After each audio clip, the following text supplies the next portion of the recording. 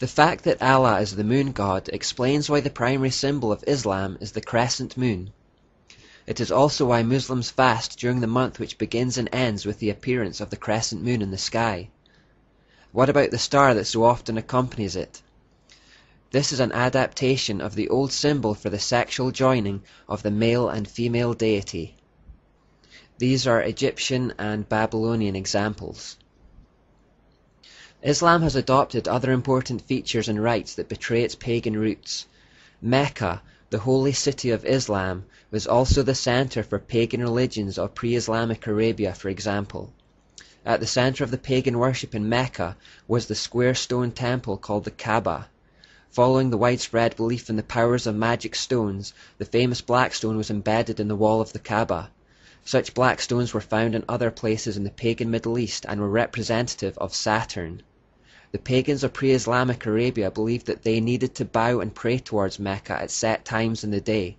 Furthermore, they believed that one should make a pilgrimage to worship at the Kamba at least once in one's lifetime, to process round the Kamba 7 times and to kiss the black stone. All these rites were continued in Islam. The Quraysh tribe saw to it that all manner of different religions were allowed in the Kamba, so as to extend the influence of Mecca as a center for many religions. There were about 360 different idols in the Kamba in addition to an idol of Allah. Today we find the black cube, which originally represented Saturn, all over the world.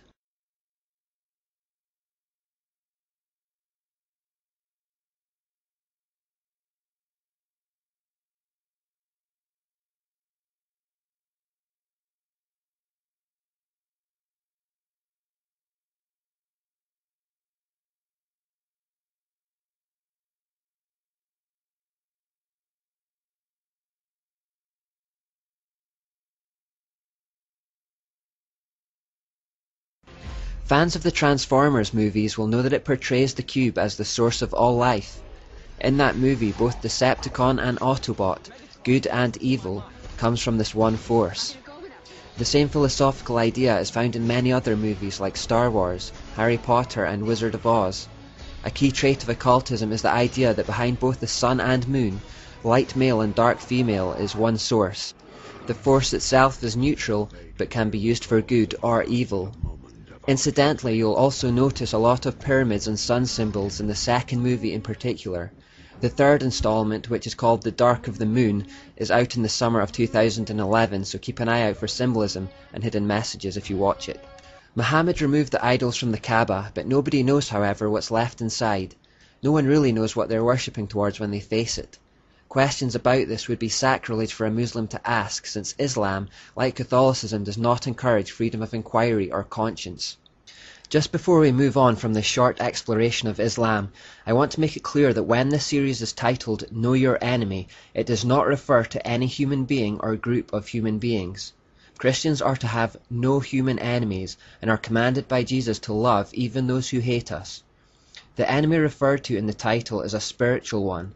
As Ephesians 6:12 says, "For we are not fighting against flesh and blood enemies, but against evil rulers and authorities of the unseen world, against mighty powers in this dark world, and against evil spirits in the heavenly places."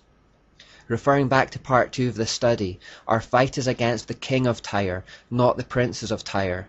We are to love Muslims and Catholics and anyone else for that matter, but wage spiritual war against Satan and his hordes who would seek to enslave and destroy humanity.